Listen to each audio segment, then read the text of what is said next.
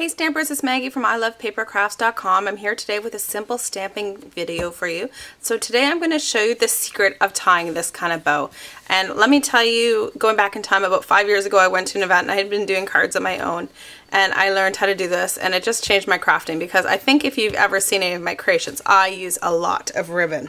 So what I'm going to actually show you is this is a card that's gone out, and it's featured in the Simple Stamping Secrets Card Making Basics ebook. That is a mouthful. Next time I do an ebook, I'm going to have to give it a simpler name, aren't I? So I'm going to show you how to tie the bow. So you're going to need just a normal piece of cardstock. So this cardstock is standing in for this piece here. And then we're going to use the Whisper White taffeta ribbon from Stampin' Up. So I'm just going to take my super sharp scissors, cut that off. Then I'm just going to add a little bit of snail there, a little bit of snail there. And you're just going to take and put that across your card. And then because I don't want to create any extra lump, just trim that off. And it is important you have some super sharp scissors. These are the craft scissors from Stampin' Up. Don't you love my scissor charm? You can learn how to do that over on my blog at ilovepapercrafts.com. So once you've got your ribbon on there, notice that I have not added tape here. I can stick my hand right in there. And the reason for that is you're just going to take another little piece and you're just going to put this back through. And this is really a cheater bow.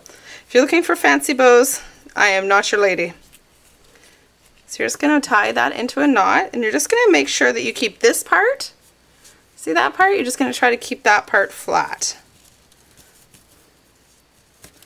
You may have to play with it a little bit. And then you're just going to trim with your scissors. And that's it. That is your secret to making a bow comme ça. Now, that's French for all my non-French speaker friends. To do that end, let me show you. Again, I learned at a Stampin' Up event. Tell you, I wasn't a crafty girl before I stamped.